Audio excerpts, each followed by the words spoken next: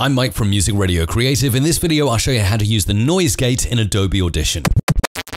A noise gate can be super helpful when you've got a recording and you want to get rid of any noise inside your silent parts, but keep the speech. For example, here and here, where we don't have any speech in a voice session, in a podcast, you want there to be absolute silence. Let's have a listen to this. Transformation success.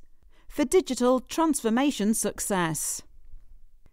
Hello and welcome to... Okay, so that sounds fine. When you hear the pauses, there's really not much noise at all. You might think that's possible, that's fine.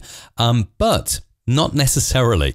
You can switch on spectral frequency view by clicking this icon here or hitting Shift and D, and this will show you all the noise occurring in the silent bits. And as you can see, big red line down here, lots of bass rumble, potentially hiss or rumble from the microphone or whatever.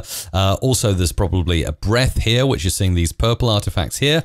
And we can even increase this sound, this silent area, by going into favorites, normalize to -3 dB on that selection, and whoa, that is quite a lot of noise where there should be silence.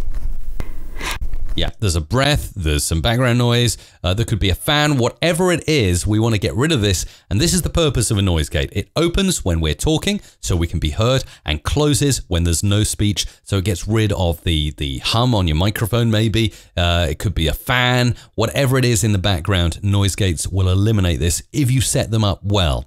So how do we get started? Well, first of all, let's take a sample of this audio, and we're going to go into a window here called Amplitude Statistics. And we're simply going to click Scan Selection and find a very special number here, which is the average RMS amplitude. Right here, average RMS amplitude at -36.12. Let's call it -36, okay?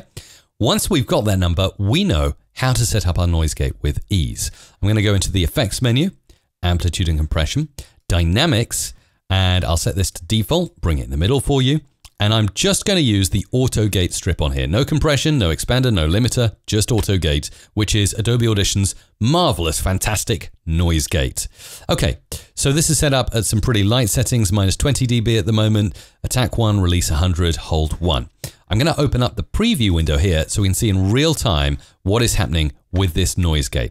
And as you can see, because it's set at -20 dB threshold, anything above -20 dB is getting heard, but anything below -20 dB will not be heard. This is pretty aggressive right now on this particular session, and you'll hear how a noise gate can sound if you set it up incorrectly. Digital transformation success. For digital transformation success. So you can hear it's really cutting out most of our voiceover artists. It's really, really tough to hear what she's saying. This is where we go back to that magic number, the average RMS amplitude, -36. And technically, if we type -36 as the threshold into our auto gate here, boom, the voice will appear in all its glory, and everything in between has gone silent and blank. Let's listen back again. Digital transformation success. For digital transformation success. Hello and welcome to Lee. And you can see it flicking onto green when the gate is open and the audio is being heard, and red when it's closing. And really, with these default settings here, we don't need to touch anything else. Yes, it really is as easy as that to set up a professional noise gate on your voiceover sessions, on your podcast, whatever it is, any dialogue you're editing, noise gates are fantastic. Look at that, applied. Gone. There you go. Spectral frequency. There is not a single artifact when our voice artist is not talking. Really is wonderful. If you can, get a piece of hardware like a DBX286S with a noise gate inside, so you don't have to do this in post. But if you need to, if you sent a session or you recorded a podcast and you didn't plug it in through a processor or it's a USB mic, a noise gate is an absolute essential, in my opinion. Let me know how you get on with noise gates, and if you've got any questions, do feel free to post them in the comments below.